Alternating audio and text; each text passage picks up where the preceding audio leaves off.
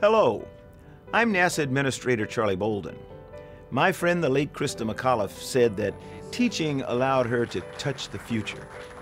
As we mark the 30th anniversary of Challenger Center, I want to thank you for reaching out your hands to an amazing future and for opening your hearts to the next generation.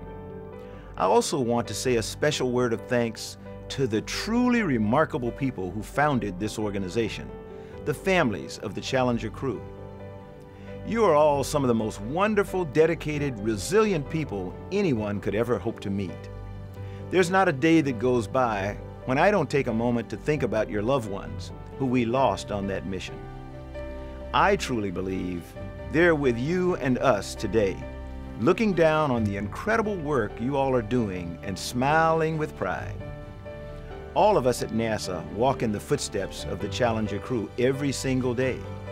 So too will the first astronauts who walk the face of Mars.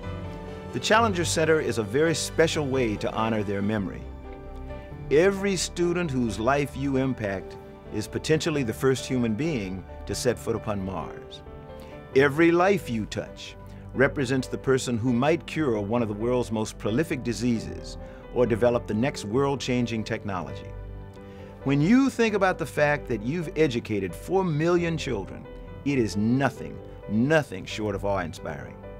In this way, you and the Challenger crew who inspire you have not only touched the face of God, you've touched the fate of the next generation.